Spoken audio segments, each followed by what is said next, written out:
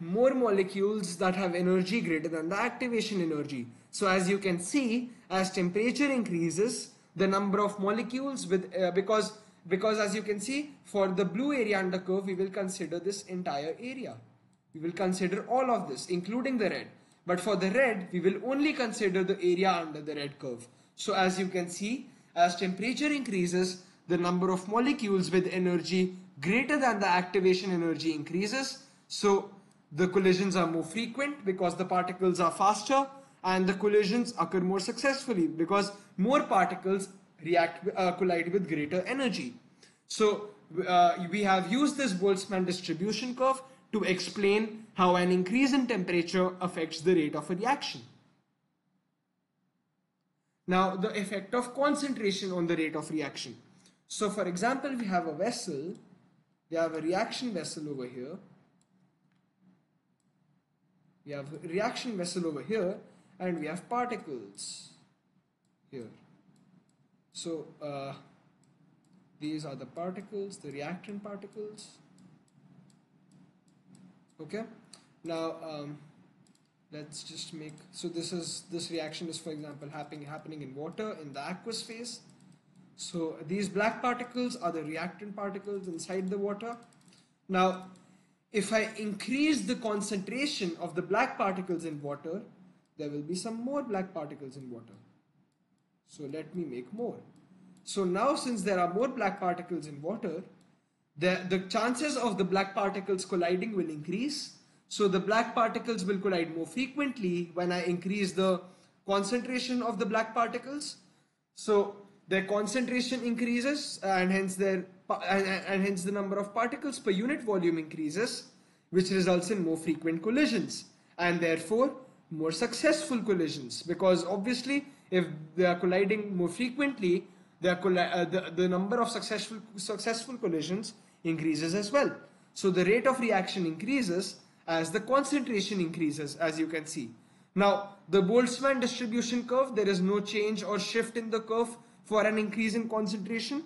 So this is important to remember, because in the MCQs sometimes they can ask that what will be the change in what will be the Boltzmann distribution curve for a change in concentration, and you will show that the same Boltzmann distribution curve will be used. Now the effect of pressure on the rate of a gas phase reaction. So let's take a gas phase reaction, the Haber process, for example. So let's use red to denote nitrogen molecules.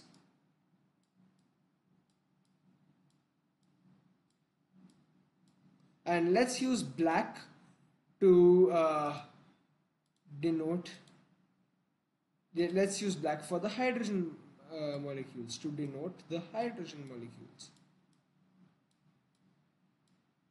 Okay, so these are nitrogen and hydrogen molecules, and they will react to form ammonia in the Haber process.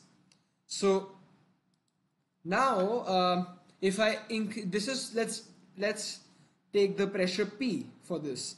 Now if I increase the pressure, the particles will be pushed closer together, very close together. And let's make the nitrogen molecules. They will be pushed. If I increase the pressure, the particles will be pushed very closer together. So since they are pushed very closer together, as you can, let's take this pressure as P1. So P1, I'm saying that P1 is greater than P, and since the molecules have been pushed closer together because of an increase in pressure, they will collide more frequently, and hence they will collide more successfully. So as the frequency of collisions will increase at higher pressure, there will be more successful collisions. So as pressure of a gas phase reaction increases, the rate of reaction increases. And just like concentration, there is no change in the Boltzmann distribution curve for a change in concentration, because there is no change in energy of the particles. So again, as pressure increases, the particles are pushed closer together, so they collide more frequently and hence more successfully. And as a result, the rate of reaction increases. Now, before we talk about the effect of a catalyst on the rate of a reaction, we need to know what